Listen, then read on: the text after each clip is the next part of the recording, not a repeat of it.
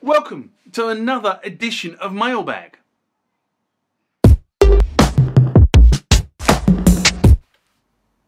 Now, Mailbag is a feature of the channel where I discuss questions and comments that you guys leave on my channel.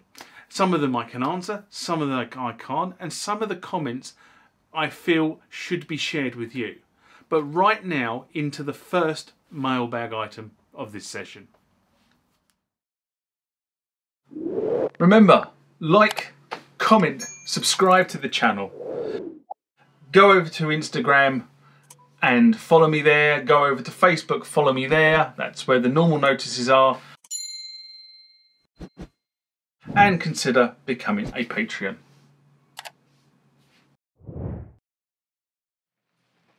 And the next question or comment comes from Sean Curran. I'm going to have to read this actually.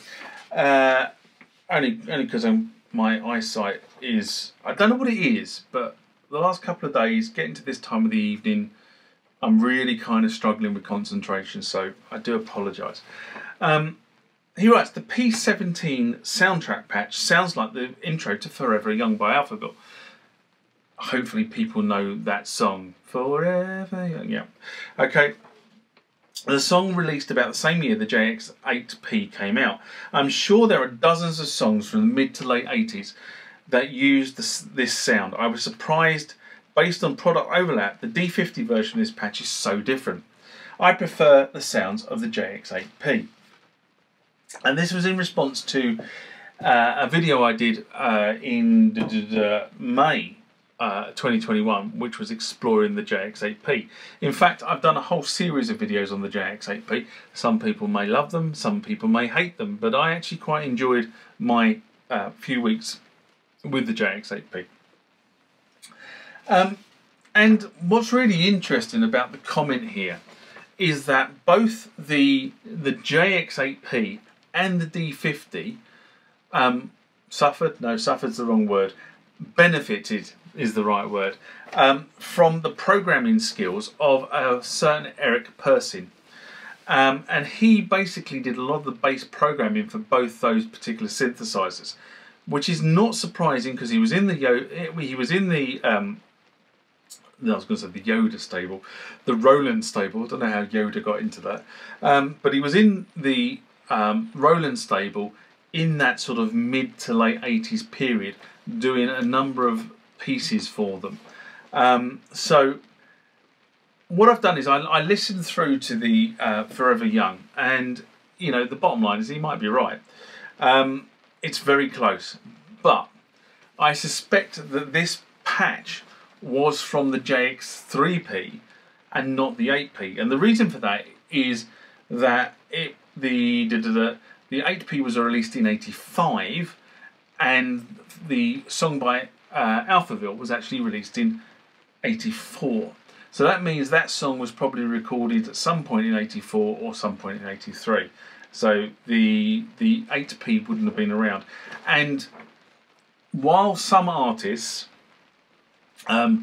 do get pre-production releases of machines, and I'm thinking fairly recently about things like Kibu, who did all the promotional stuff for the Jupiter X for Roland. You know, he released one of those machines. He was given one of those machines fairly early on and went away and wrote a whole bunch of stuff and custom sounds based on that keyboard. And he also is a very, very prolific JX-8P user, by the way. But I don't think Alphaville would probably be big enough a band at that point in time to benefit from a pre-production version of the 8P, and I suspect whoever was their synth tech at the time, I don't know much about Alphaville, so I don't know whether their keyboard player was the main programmer or whether they had a synth tech in there as well, doing the work. Many bands around this time would have had a production, not the way we understand production today, but production being done with things like sounds, etc.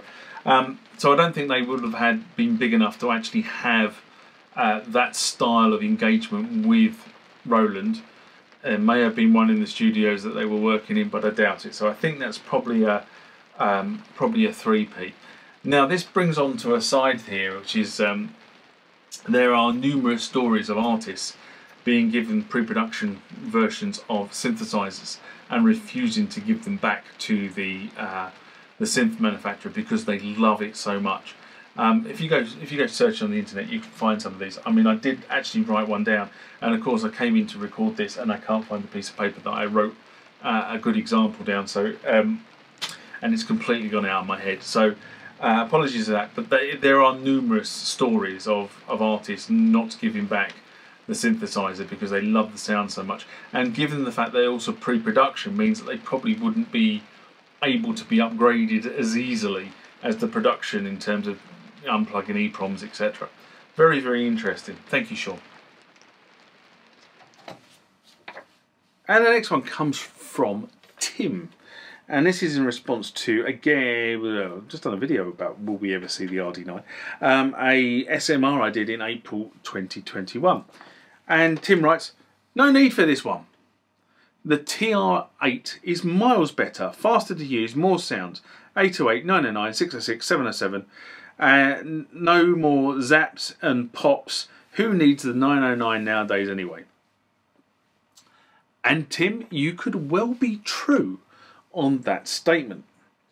And I can't argue with that viewpoint, because the reality is the Roland TR-8 does give you all of these classic sounds of the legacy TR series. I mean, that's what the TR-8 was designed to do. It was designed to give you those sounds, but not reproduce the original units. And I have one, and I can agree with that.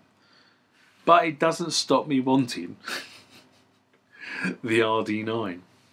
And I put that response back to Tim, and he wrote back and said, GAS, fun but irrational. I know it is fun but irrational. I too want everything, but there's no point or enough space. The 909 is really cool with samples. It's not as playable as fun as the TR-8. Hands down, the TR-8 is a winner. RD6, RD8, RD9 are redundant, so is the Eiler instruments. I sent back my RD8 back, too slow to use. My DRM Mark II doesn't get turned on much either. TR-8 does it all, and my MPCs are full of samples for the rest.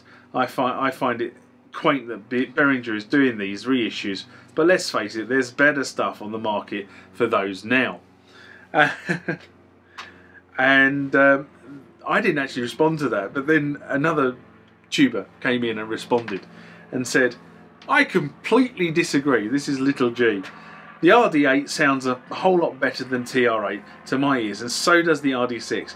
Yes, the TR-8 has more sounds and they are very good, but definitely is a need for an RD-9, just like the RD-8 and the RD-6.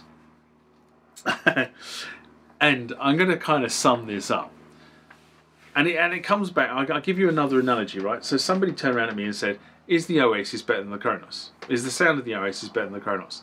And I said, for me, the Kronos is better than the Oasis, but as a workstation. Now, some of the sounds and the keyboard on the Oasis is definitely better than the keyboard on the Kronos, right? Hands down. Right? And this is kind of into the same thing. It's personal preference.